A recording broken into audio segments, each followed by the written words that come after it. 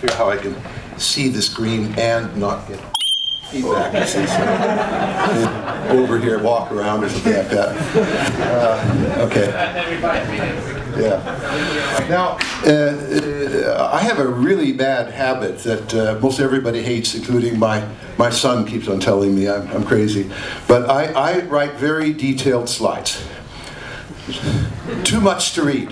So the good news is, don't even think about it. Okay, they're just there to impress you that there's lots of stuff there, right? Sort of like a screen of code or something like that.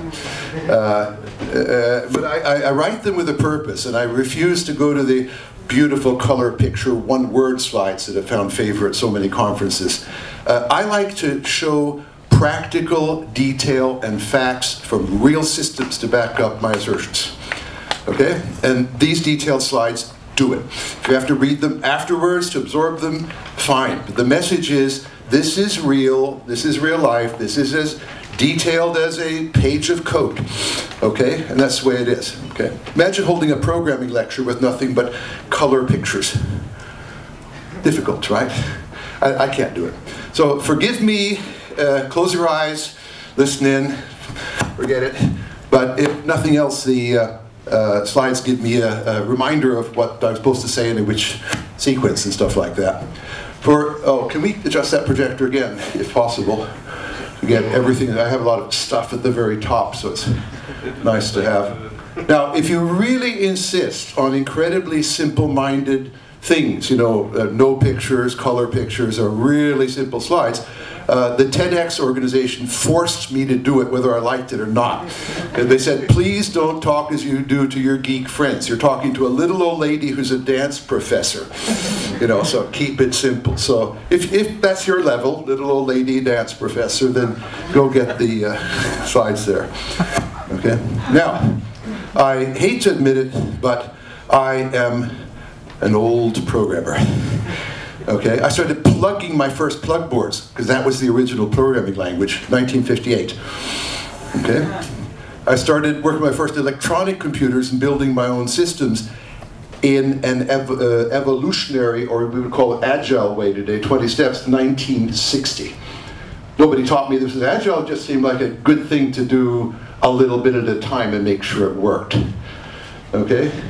But I have to admit, programming was fun. It's almost as fun as an older hobby I had called amateur radio. That was really fun, okay? But then I got a new hobby called, you know, computers and all that. It was really amazing to get paid for it, all the fun you have playing for it, playing with it, right?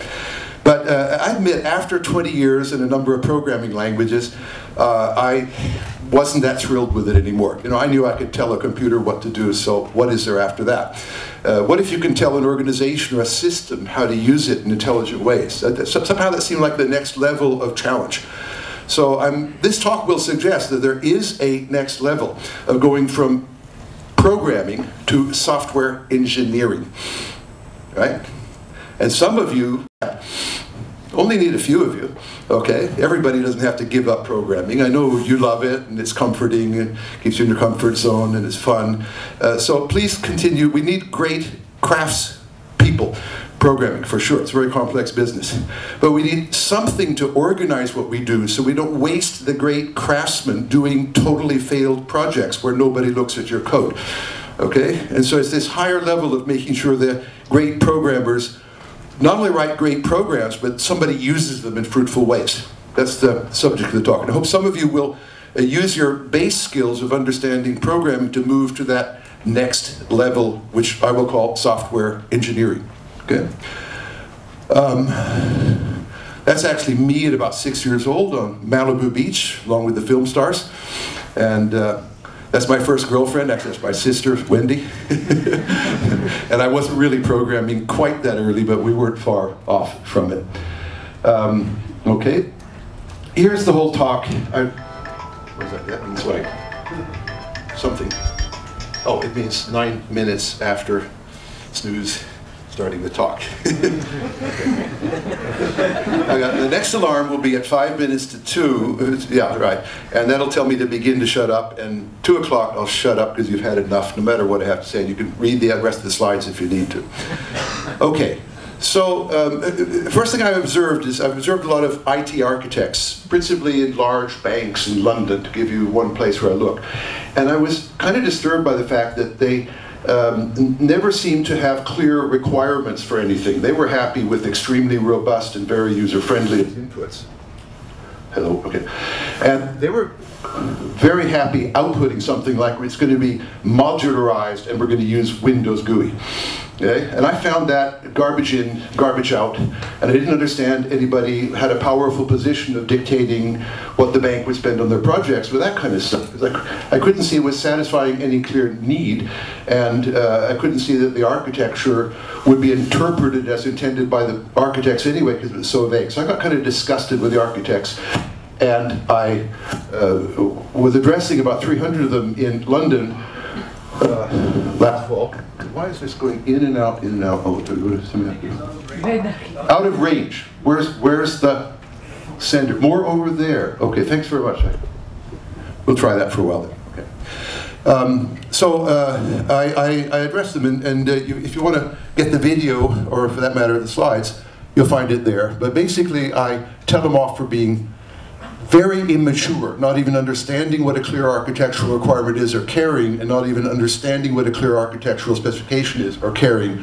And just sort of, to put it very politely, they are architectural poets with nice sounding words floating in and out, but certainly not doing any kind of engineering for serious systems. I have less polite words, I call them, but I was advised to take them out of the manuscript. So I did. But I do have a paper called Fighting Management Bullshit. To give you a hint, it's what I called the architects. Okay. Now, the basic idea of the talk is that the best designers of both the working process is not the manager or technical director, it's the developers themselves. I'm going to prove that. The best designer of the product is actually the developers themselves, not the architect. Okay, very interesting thesis. You may not have heard that before. But I will prove it with case studies and examples of doing that. And if you believe that you ought to be empowered to design your own working environment, you ought to actually be designing the product yourself, not let the customers and architects do it, then you'll know how to go about it. You'll get specific methods for doing it. That's the talk in a nutshell. Okay? This is just me telling the pompous architects that they haven't got a clue as to what they're doing and ought to be ashamed. I'll give you an example.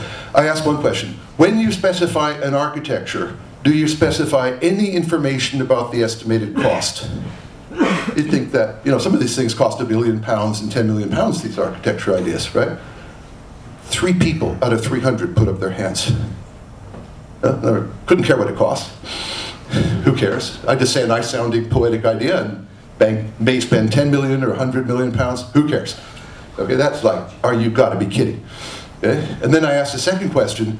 You're designing architecture for a reason like better security or better user friendliness or better maintainability. Do you specify how much of these things you're going to get with your architecture? You get enough security, enough user friendliness.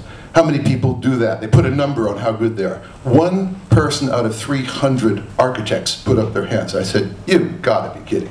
This is poetry. This is art. This must be fun. No responsibility, no ethics, and you get paid a lot of money, and your managers are dumb enough to pay you for doing it. I can't believe what I'm looking at.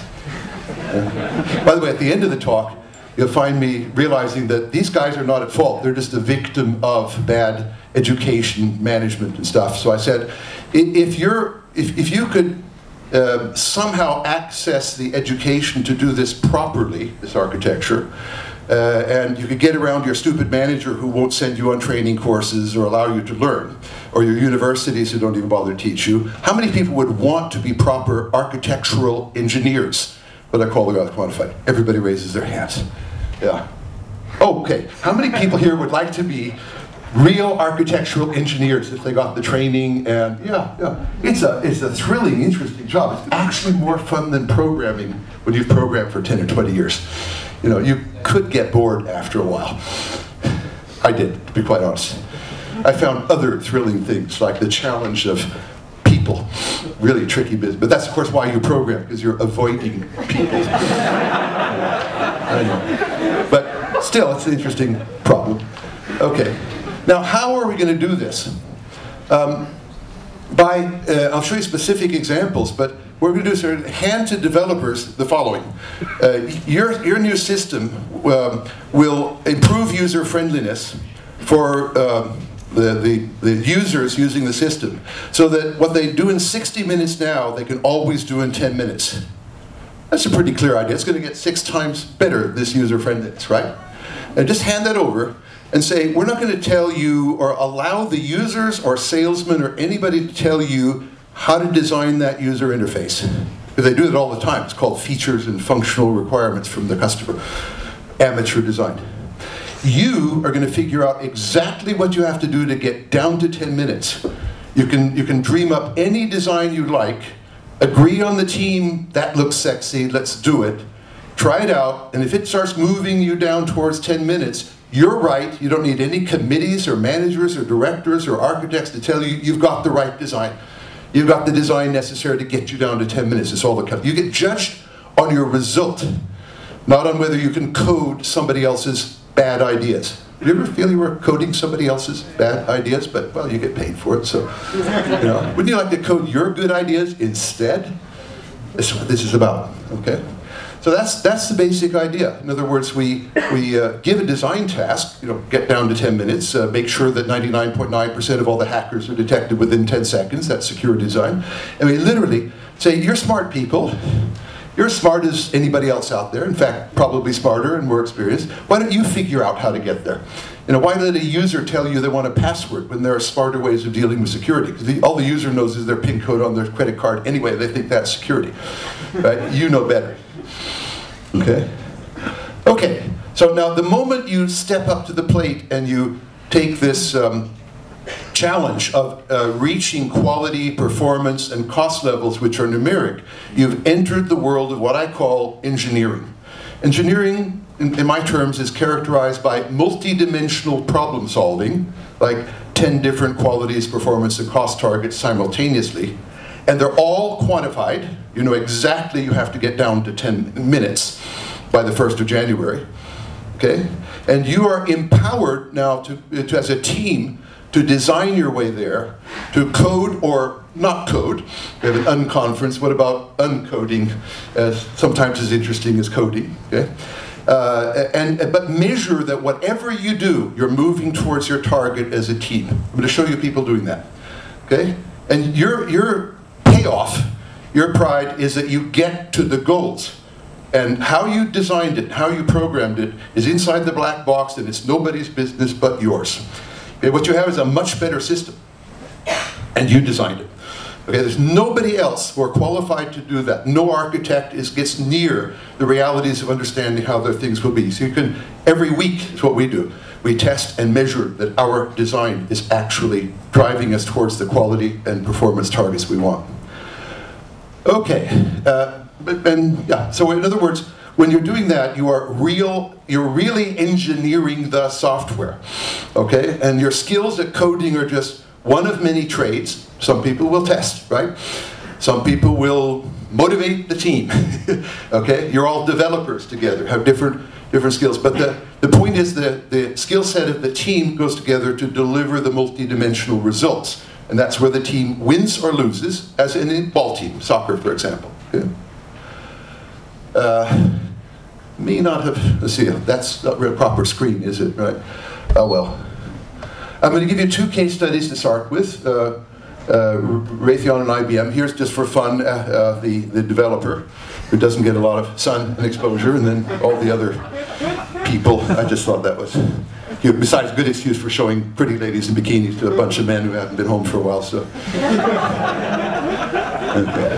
Now, the IBM study is called the clean room method. Okay, anybody hear of the clean room method of programming? Just, yeah, now you did. Actually, that was the wrong answer. Everybody should raise their hand because I just now started talking about the clean room method, so you heard of it now. This is arguably one of the first big successful agile methods, but it's from the 1970s, long before the Agile Manifesto. And it is much better and more successful than any agile project using Scrum has ever been. Show you, okay? So those who do not learn from history are doomed to repeat it and write bad agile manifestos when in fact we knew a lot better things before they wrote them. But what can you do with these guys? Okay? Now, so the challenge here was IBM was in Federal Systems Division, space and military projects, and they have some of the most challenging systems in the world, you know, going where no man has gone before them, space and technology. But they also have a government that says lowest bidder wins the contract, and tough luck, you're not going to get any more money. And so every time IBM won the contract, lowest bidder, they also lost money on it, trying to deliver the high quality. And they said, there's no point in being in this business because it's not profitable. So they found their resident genius, Harlan Mills, and said, he's sort of like, for me, the Leonardo da Vinci of programming. He got people doing 6 weeks of structured programming classes before they're allowed to code on his team. Think about that for a moment. You ever do 6 weeks of structured programming classes? Yeah, that's how fanatic he was at the coding level. But his idea was, if you're very, very, very disciplined, you will not inject so many defects. Clean room means no bugs in the room. They never get in. Okay? Our mentality today is hack it and then leave it to the testers to find and fix the bug cycle, debugging. That's kind of stupid. The only smart thing is to not inject the defects in the first place. But that may require that you're more disciplined than you are, and other quality control tactics, which we'll mention. Okay? Anyway, he spent 10 years developing his ideas. And one of the ideas is called iteration and feedback. Okay? In other words, the core of what we know today as Agile.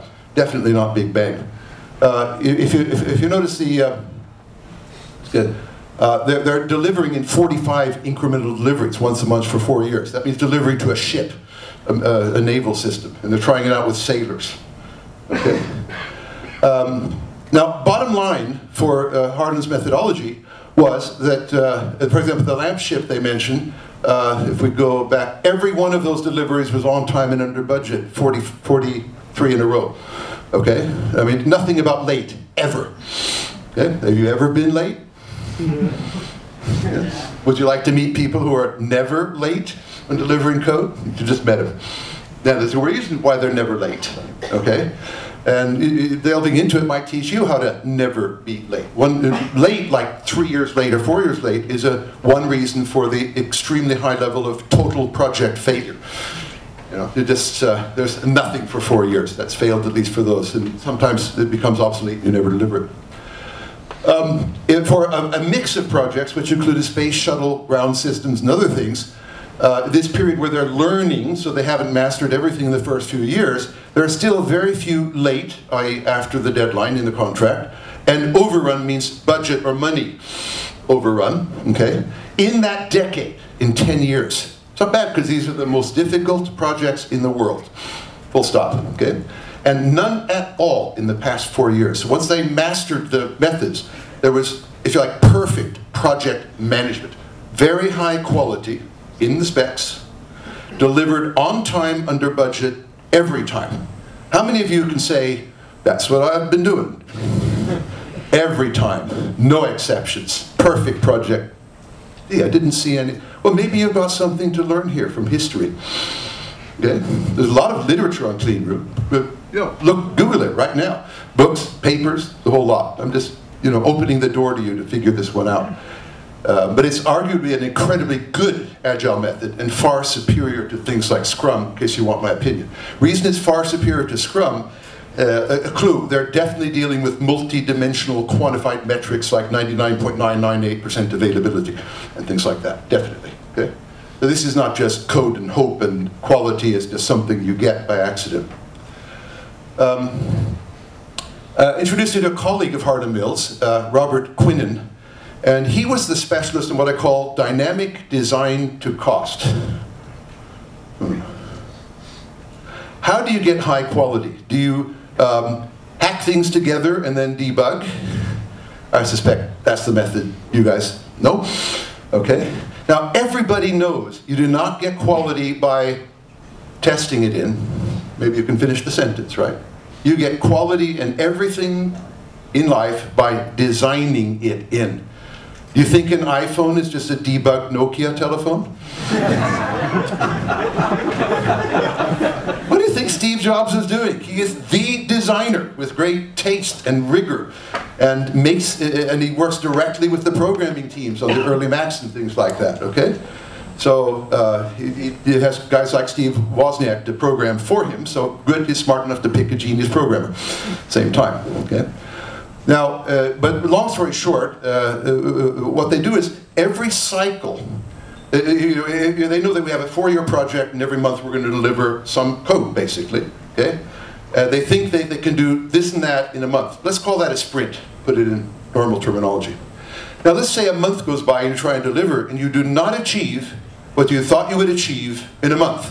So you keep on trucking and 3 months later, 3 months delayed, you manage to achieve it. What have you learned? Your estimate's wrong by a factor of 4, right?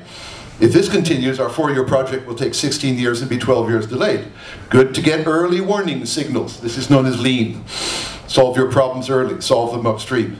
So what do? Quinnen grabs this and says, I'm going to use my mental energy as a designer and architect, and I'm going to find a design where we can do this stuff in a month, not 4 months.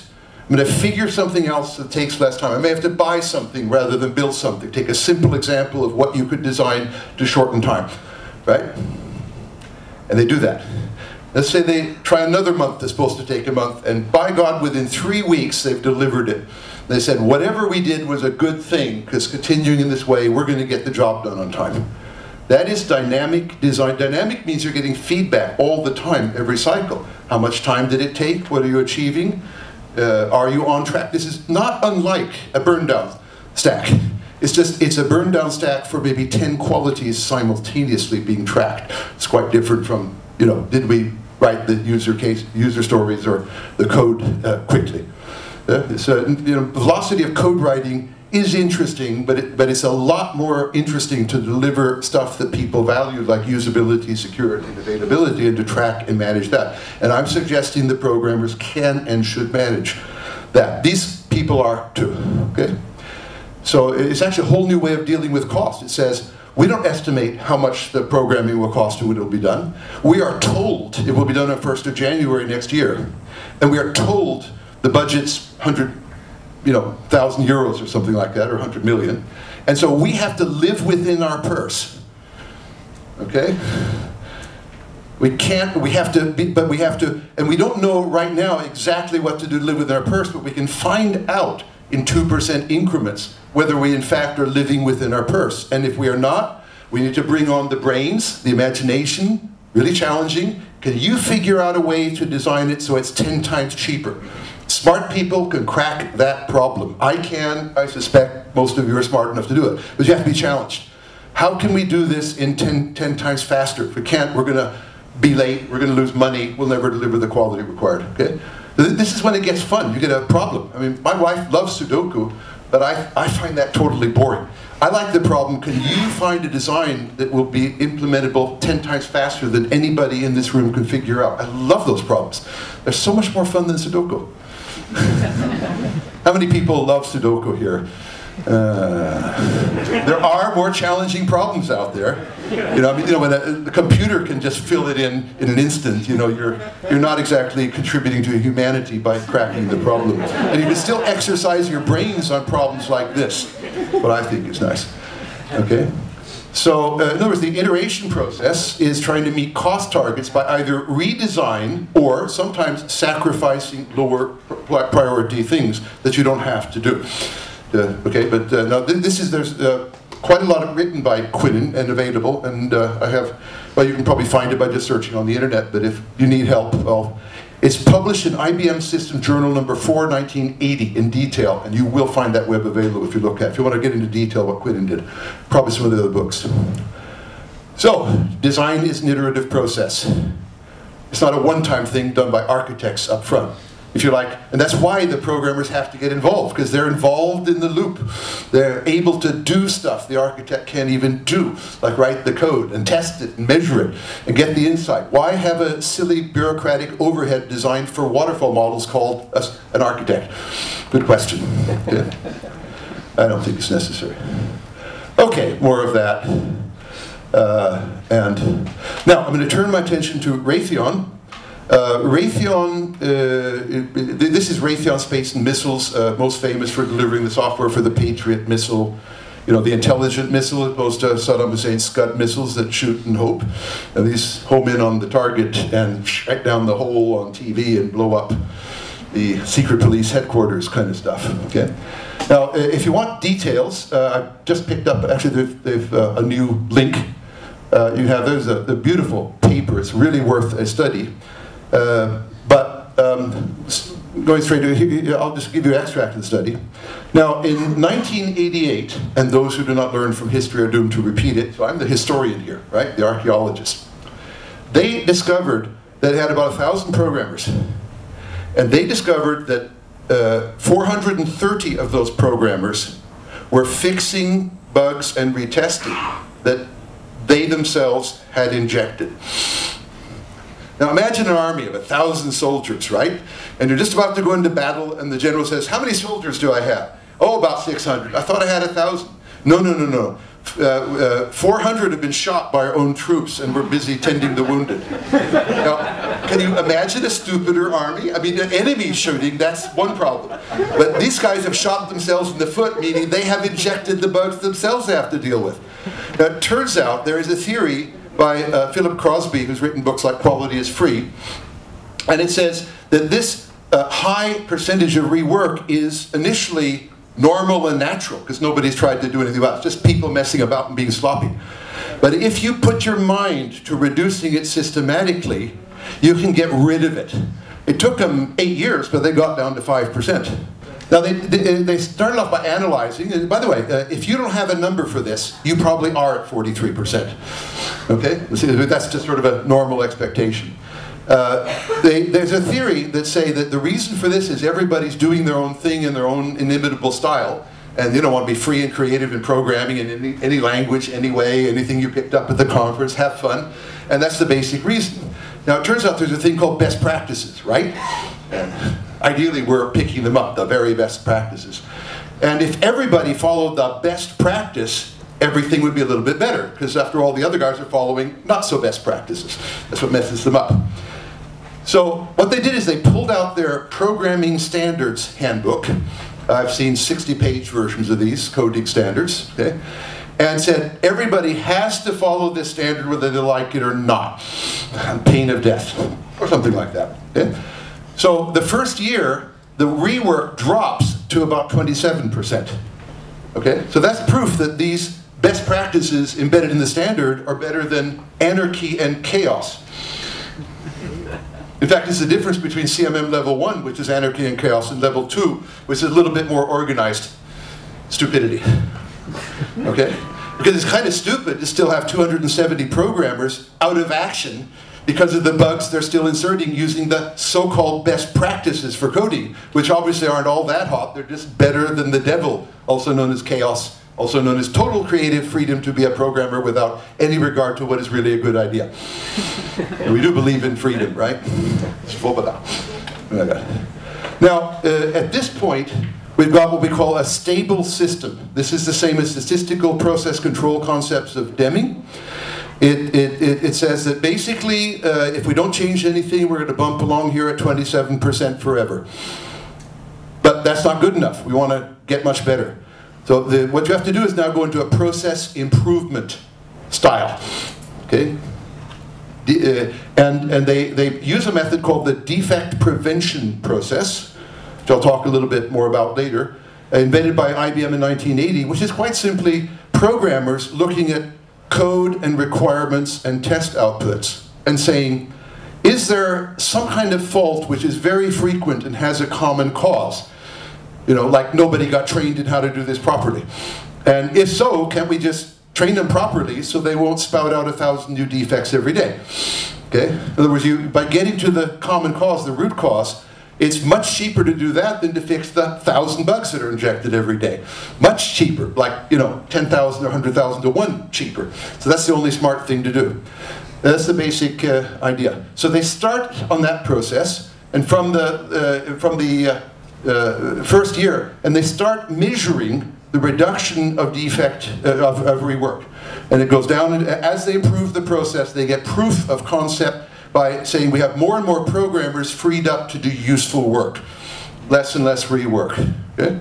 That's proof that they're doing something good to their programming environment.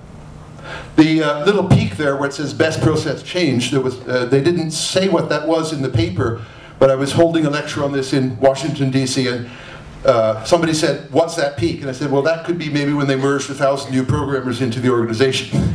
That's a good theory. But one lady said, no, Tom, I was there, and I can tell you that was a bad process change, a good idea that didn't work very well. But we measured it and yanked it out.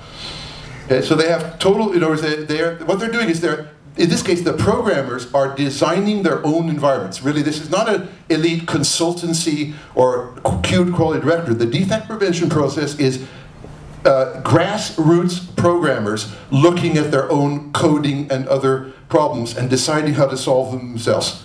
And that works better than any form of consultant or director or anything else. Okay, so this is designing your own working environment, your own programming environment. It's the only thing that works well, too. All other methods, you know, the outside consultant gets a fortune for telling the management to do lean or agile. Total waste of time, every time. But we pay a lot until we recognize it, then we refuse to admit that we were stupid enough to pay all that money for nothing. Okay? Okay, enough of that. By the way, little side effects. This chart simply means with 26 project data that they tripled the productivity of the programmers. That's partly a result, that's partly a result of removing the waste and partly a result of putting in more powerful things that lead to better. So there's 100 people can now do the work of 270. That's powerful. Would you like to triple your productivity and with a corresponding pay raise, of course? Yeah, why not? It's possible. People do it. 4,000 people. Here's another thing. When they started off, they were pretty good because they only ran over budget by 40%. NASA runs over budget average 100, 150% we have data for. But they're a little bit looser. This is a commercial organization. NASA gets government money, so they can afford to be looser. But you know, within the first year, they suddenly found all their projects, this is 26 project data, delivered at budget. Okay? How many people have a situation where all projects done to a certain budget were delivered at or under budget for 4 years in a row? Did you hear my question? How many people can raise their hands? Just, I repeat, how many people can raise their hand? I just have to, okay, good, no, that works. So, how many people always get it done cheaper than the budget?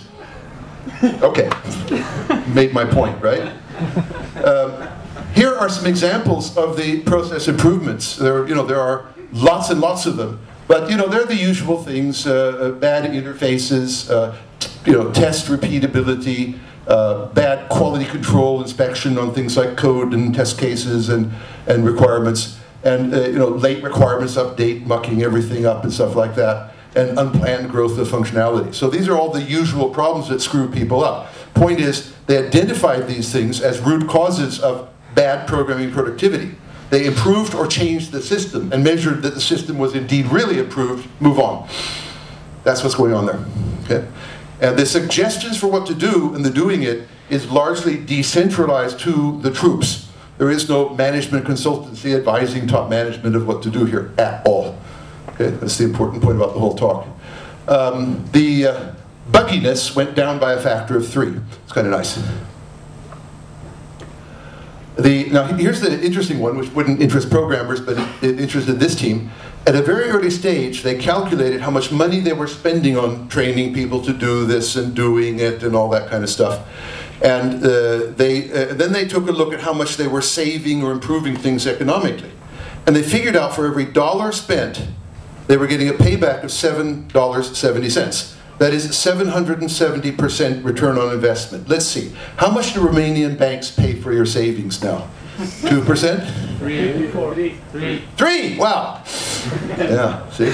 So, so that's just chicken feed compared to 770%. So this is like the smartest What they did is they said, we went to our chief financial officer who's handing out money for improvement in the corporation. And our colleagues went and said, please sir, can we have some more budget for improving things? We went and said, if you give us $1, we'll give you $7.70 back. They got all the money going, the whole corporation.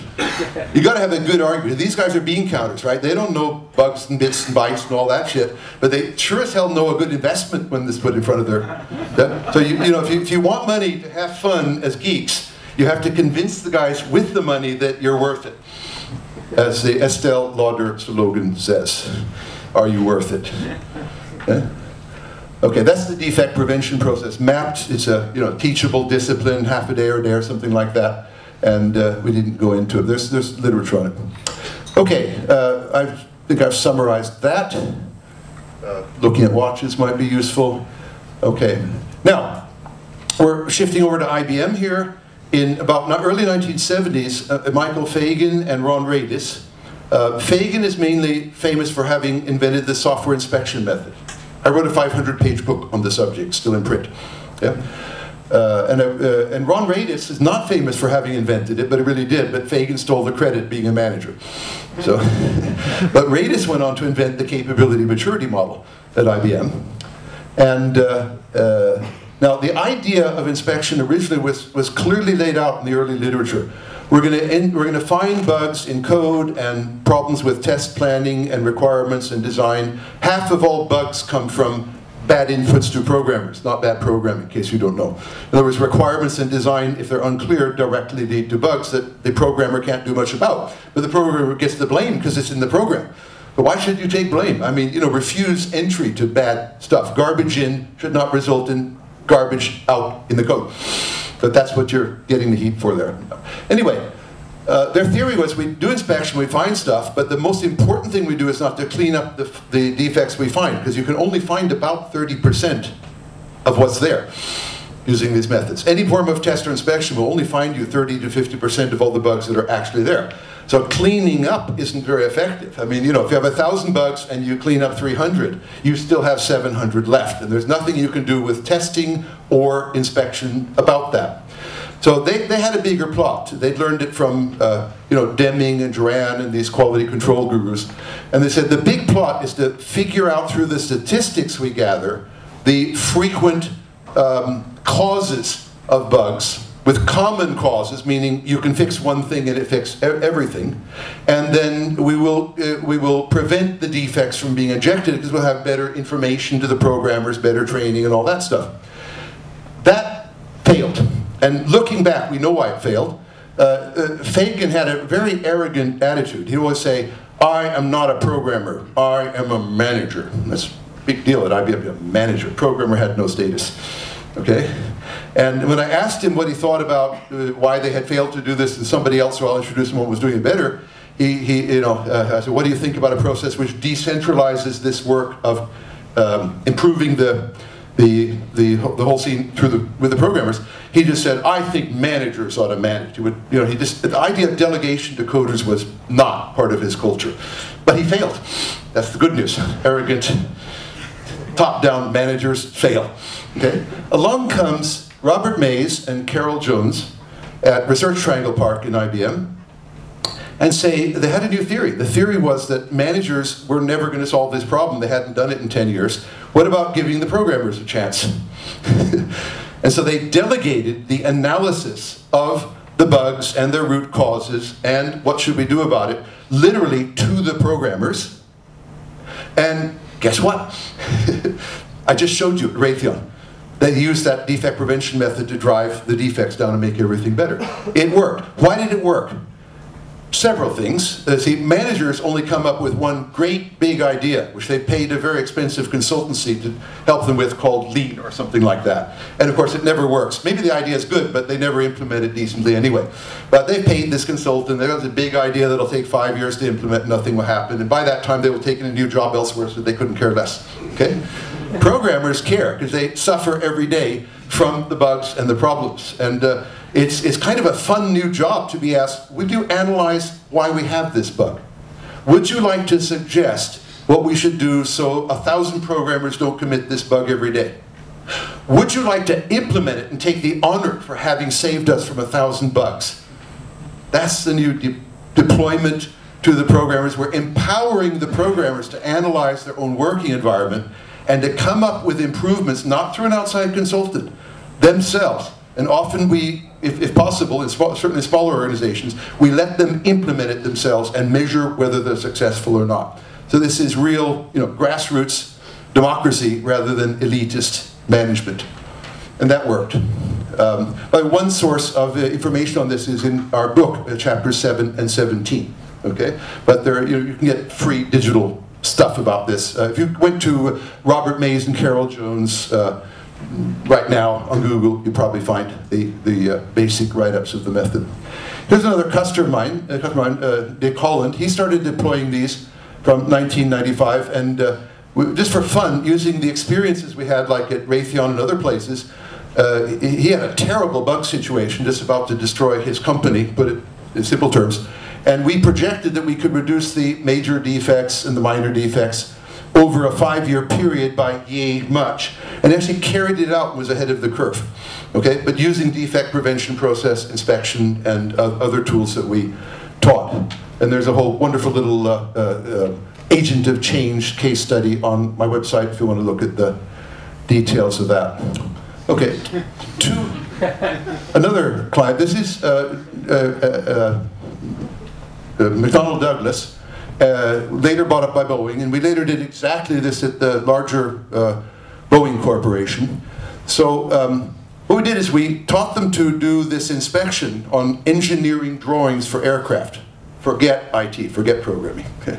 But we have 3,000 engineers who are injecting defects that look just like the kind of stuff that programmers do. A little slip of the pen, little lack of focus, wrong thing identified. And I said, I think we can crack that problem using the same inspection method. And what we did is we then set what we call an exit level.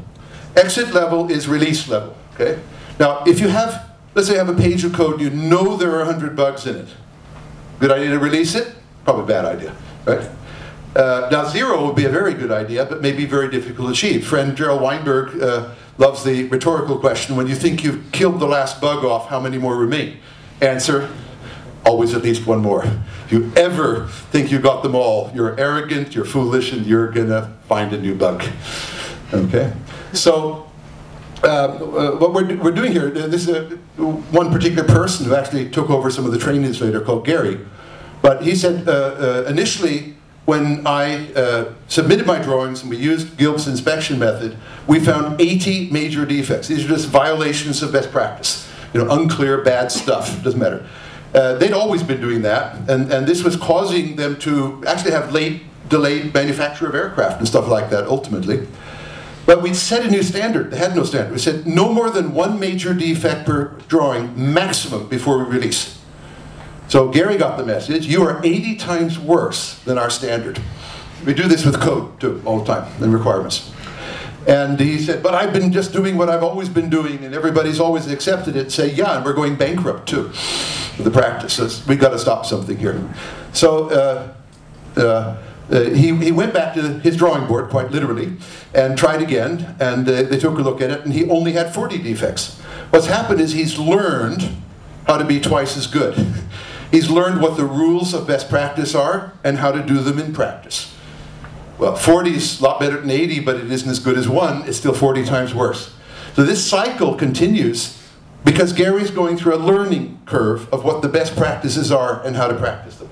And after about 4 or 5 cycles, he turns in something that, in fact, had 0 defects found, but it is under 1 major defect. At that point, the drawing is released, and it's 80 times better than the normal practice. This actually saved the company, you can say in simple terms. Okay? Here are just some quotes. But the point is, the measurement of the defects in any kind of technical specification, requirements, testing, coding, is used to motivate people to not have such bad measures and to meet a certain standard, like no more than 1, when they're normally up there at 100 or more.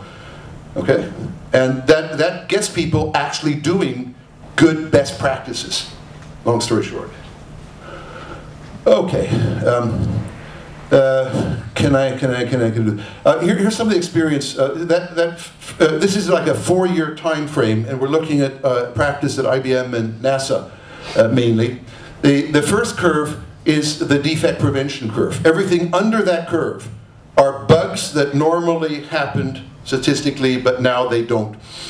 They simply not happened at all. So you don't have to find them, you don't have to fix them, you don't have to retest them. This is a beautiful world. And as people get better and better at the practice, you get up to order of magnitude over 99% defect prevention. That's like at NASA, 6 years of hard work, very professional. But the vast majority of bugs injected can be not injected. And that's the world we want to get to. Now, unfortunately, we cannot and do not prevent absolutely all. So there's a second line of defense here, a second moat around the castle called inspection. And this is also called static testing. But this is when programmers eyeball the code and say, ah, I found a bug, before it's executed, before it gets into the system. Now the advantage there is largely that it's 10 times cheaper to repair. Saves a lot of time and money, okay? But unfortunately, inspection isn't perfect either, although it can be systematically improved. So you still have to have a thing called testing. And testing will take the stuff that has neither been prevented nor detected early. But now it's detected late. There's a cost, but hopefully there are very few. And in simple terms, what isn't found by testing, of course, gets released to the users as a feature. Isn't that what happens? Yeah. Here's some of the experience data from IBM. The main thing I like here is that in IBM in Minnesota, which I visited, they're like the most competent IBM lab. Rated by their own organization. They had, in a 10-year period, they had 1,822 suggested and things in, let's see, between, December 91 and May 93, they had 2,162 actions implemented. That means changes to the programmer's working environment and training and information. That's not one big idea for managers like Lean. That is 2,162 improvements suggested by programmers for programmers. By the way, no programmer suggests something they wouldn't love to do, like sleep a little bit later, or have whiskey on tap, or whatever it is. Okay? So managers are forever suggesting things that programmers will hate and kill off if they can. But programmers only suggest stuff that will make them better, and they will enjoy it. Okay? So there's another practical reason for delegating the power to the programmers is they will not waste time suggesting things that they will hate. It's not going to happen. Okay? But managers will invariably do that, it turns out. Okay, so scorecard, managers 0 historically, and devs 1. Okay, we win.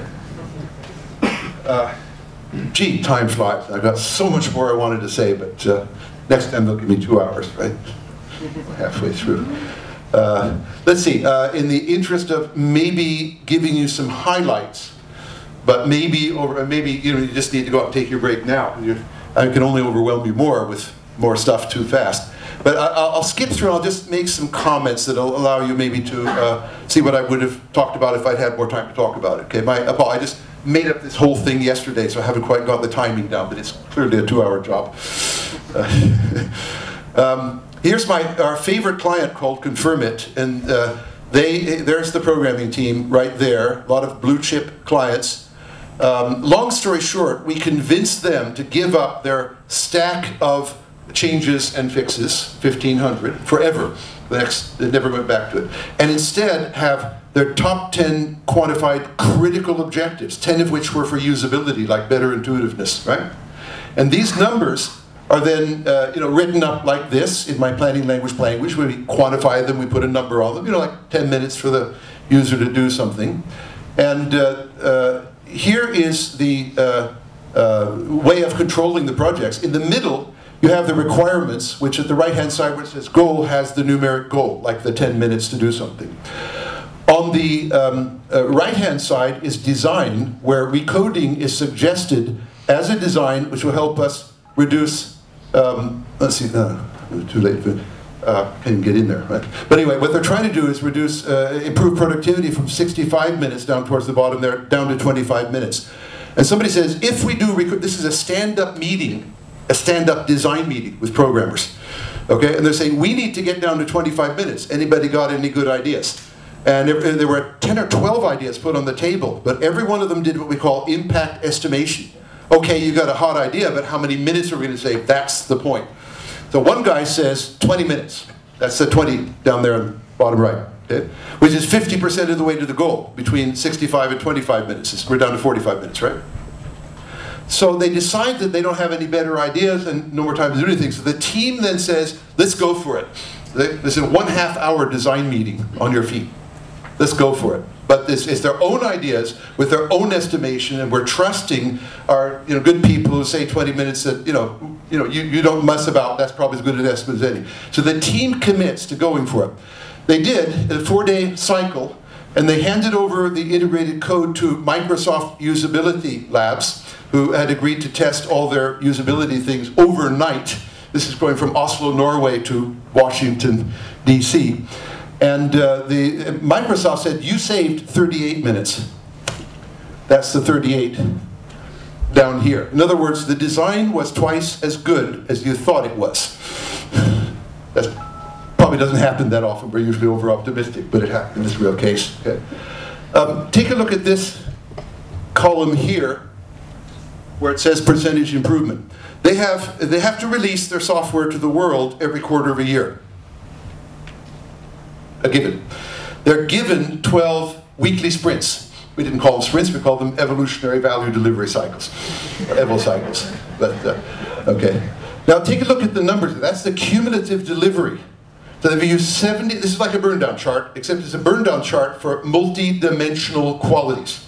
A team of 4 programmers has undertaken this set of things. The 60 people I showed you. If you take the average of all the numbers there, 100% means we got all the way to the goal. 0 means we didn't do a damn thing. They're something like 91.8% or something like that. This roughly, they got 90% of the value delivered in 75% of the time. They're ahead of the curve. Even if they were forced to stop now and take 3 weeks vacation, it still looked very good.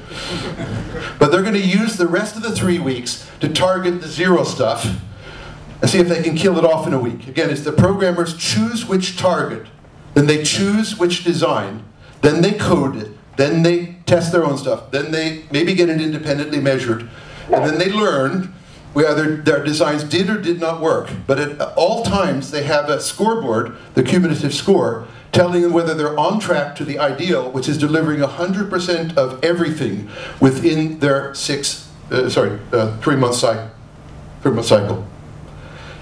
And they do it. And almost all the programmers manage to deliver almost all the goals, almost all the time, and they've been doing this now for 11 years, every week. Okay? This is a radical revolution of how to do programming and design and project management. Okay? And it did not come from America, where all the bad ideas come from. I escaped at a young age, so it came from a part of Europe called Norway, and some really smart engineers. So I just showed you a picture of. There's our hero, Trond Johansen. People you could visit and talk with, or maybe get to come to your conference sometime and talk about it. Now, having done that, and there's a lot of other stuff I'd like to do, I'm going to say, well, I hope this was interesting enough you might even want to find out what I didn't have time to talk about. Plenty of literature on the subject. But main idea is very simple. Experience says that delegating power to developers to do design and checking their own design towards targets which are what the user and marketing people want, targets, we don't determine them, is, and then doing this iteratively and learning as you go is the smartest way to get incredible quality. If I were to skip through, here are some of the 5 top results they actually got out of the 25. And you can see they are sensationally much better in a quarter of a year. They have 25 of these.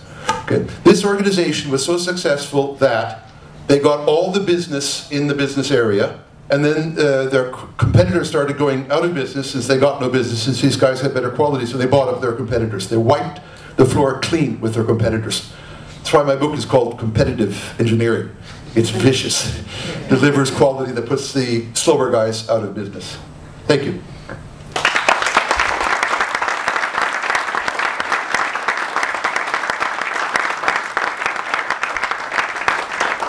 I'm going to go to the last slide, which is a free offer, but you have to be hungry for knowledge because this isn't easy. You want easy stuff, get some papers off of the website. But if you'd like the Bible or textbook of how to, be 100 times more powerful, you better study this one. I'll give you a free copy. Thank you. Thank you.